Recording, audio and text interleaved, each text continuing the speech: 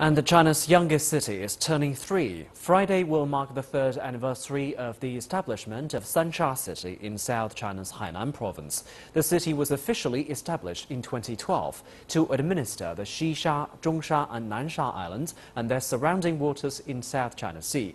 Meanwhile, scientists are calling for strengthened governance in the South China Sea islands to secure a sustainable future for coral reefs.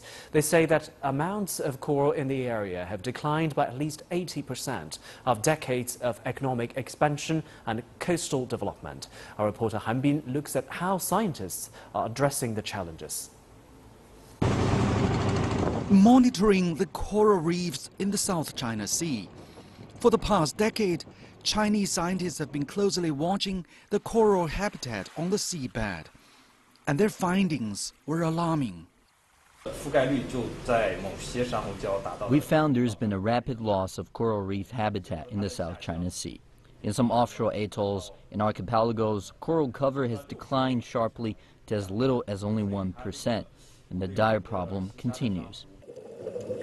A beautiful predator, the crown-of-thorn starfish, feeds on coral polyps. A plague began in 2006 and quickly spread. Rehabilitation is the only method for restoration, but that takes time and money. Zhang Yuyang showed us their coral breeding project. They collect naturally fertilized ova and attach them to construction material. The aim is to increase survival of baby coral in a natural environment, but they can only grow about a centimeter in length a year. Sansha's islands and reefs are in fact living coral. Damage to the atolls means the fishermen will lose the source of their livelihood and the eventual disappearance of the islands themselves. But starfish are only one of the enemies. There's also climate change, destructive fishing practices, pollution, and economic development. This is the first travel company offering services for the Xisha or the Parasol Islands. A company official says the route was opened in April last year and they want to expand to other islands. The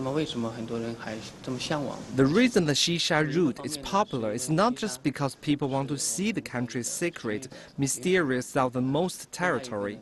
They also want to enjoy the original natural scenery without too much human exploitation. Sansha is unique among all other tourist routes. With the Sansha speeding up construction, more facilities will be available to accommodate visitors.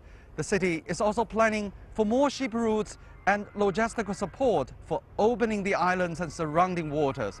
Many believe it won't be long before Sansha becomes known as a South China Sea tourist destination.